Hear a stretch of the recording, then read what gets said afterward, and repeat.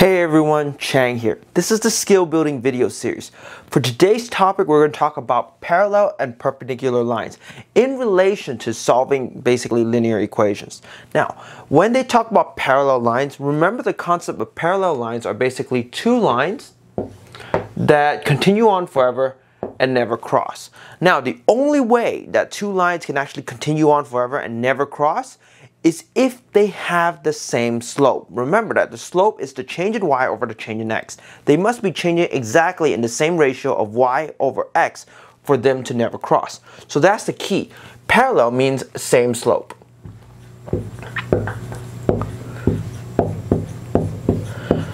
Now, perpendicular is a little different. Perpendicular means that two lines cross at a 90-degree angle.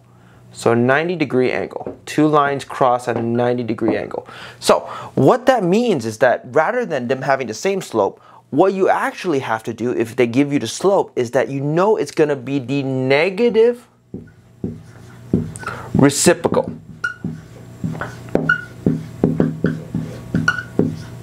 So what does that mean? That means, for example, if you have 1/4 as the slope, the negative reciprocal is the negative version, which is going to be negative, and then reciprocal means you flip it over. Whatever's on the bottom is going to be on top. Whatever's on top is going to be on the bottom. So the negative reciprocal of 1/4 is actually just -4/1.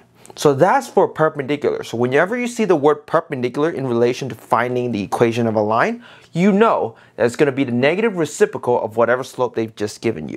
So let's practice. All right, so for our first problem and our second problem, actually, we're going to use exactly the same information. Now, what do I mean by that? We're still going to use this equation, y equals 2/3x plus 5. And we want to find another line that either is parallel to this line and passes through this point, or for the second problem, we're going to do perpendicular and pass through this point as well. Now, remember, for parallel, it means that the slope is exactly the same. So here we have y equals 2/3x plus 5. That is our slope-intercept form. Y equals mx plus b. So this is going to be our mx plus, and this is our b. Now, b is not as important. M is the most important part. Right? M is the slope. In this case, the slope is going to be 2/3. Since we're trying to find a line that's parallel to this line right here and passes through this point, that means we know our slope for that line is going to be 2/3 as well. Now, what do we have? We have our slope and we have a point that we want to pass. So here is a formula that actually goes for that situation, right? It's called the point slope form, you know, by the name.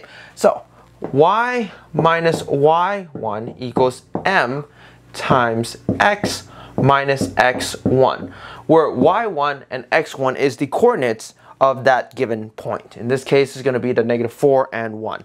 Well, our 1 is the y coordinate, so 1 is going to be filled out right here. And our -4, this is a minus, so it's going to be a +4 in this situation. Everything else is the same. So what do we have? We have y. Let me see if I can write that so you can see it. Y minus 1 equals, and our slope is going to be 2/3, because once again it's parallel, same slope, 2/3 times x plus 4. Okay, there it is. Now we can just basically either leave it at that, and if they want you to simplify it to make it sure that it is slope-intercept form, then we can work with that. So let's just do that. Y minus 1 equals 2/3 x plus 4. I'm just rewriting it. And then first and foremost, I'm going to distribute this right here into the parentheses. So what we have is going to be y minus 1 equals 2/3x plus 4 times 2/3 is 8/3. Okay. Lastly, we're just going to add the 1 on both sides. So that means y equals 2/3x plus, and then 1 is just 3/3 plus 8/3 is going to be 11/3. And so this line right here will be parallel to this line, and it will pass through this point. Now, once again, same information except for we changed the problem a little. So we have our line right here, we have our slope, we have our intercept. It's going to be passing through the same point, and we're going to use this, the point slope form, because it's actually very useful to solving a lot of these. The only difference is that we're actually looking for a line that's now going to be perpendicular. Remember, parallel, same slope. Perpendicular is not the same slope. Perpendicular is the negative reciprocals. Therefore, we still need this slope, but we're going to find the negative reciprocal of it. So, the original slope is 2 over 3. Negative, well, negative sign. Reciprocal means that what we're going to do is we're going to flip the top to bottom and bottom to top. So 3 is going to be up and 2 is going to be at the bottom. So it's going to be 3 over 2. That is our new slope that we're going to be working with. Now, we have a point and we have a slope. That's why we still need this point slope form. Well, in that case, we're going to have y minus, and then our y1 coordinate is just basically the y coordinate of the given point. In this case, it's just going to be 1. So it's going to subtract 1 equals, and our slope is going to be negative 3 over 2 times x minus, and in this case, because it's a minus 4 or negative 4, you're going to add 4.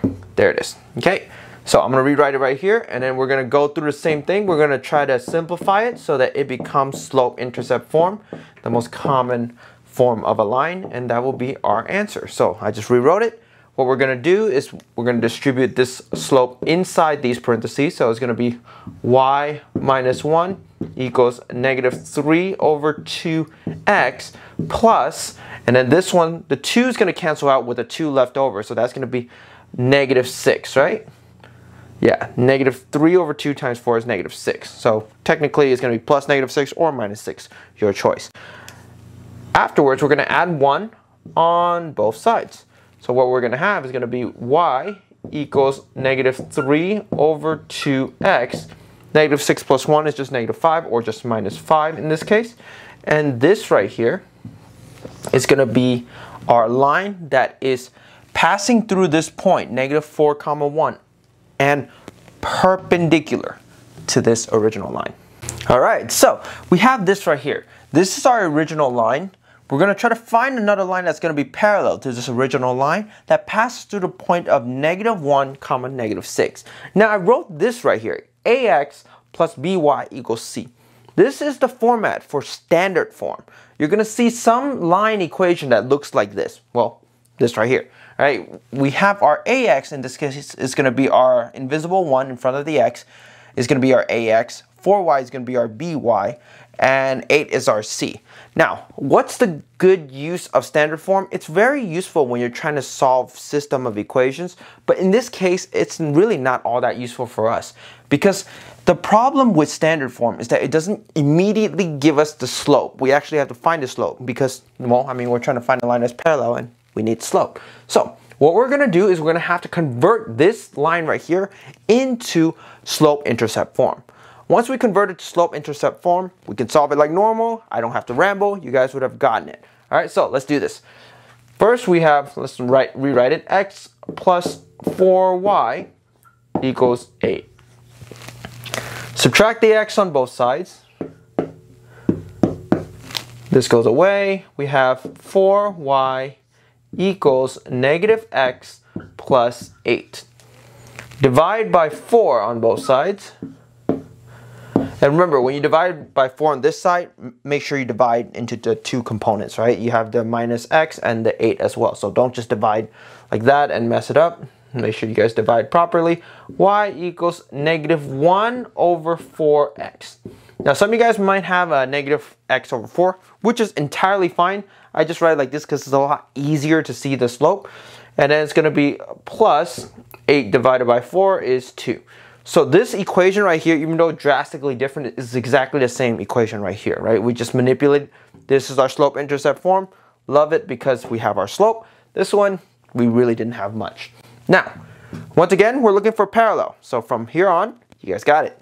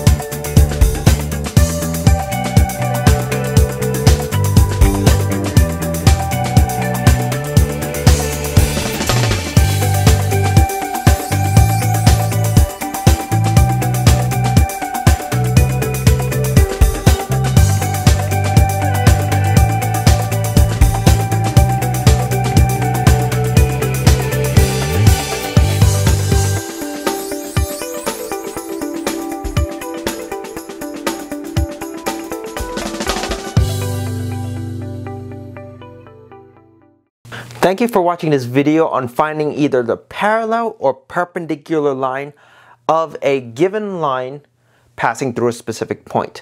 See you in the next one.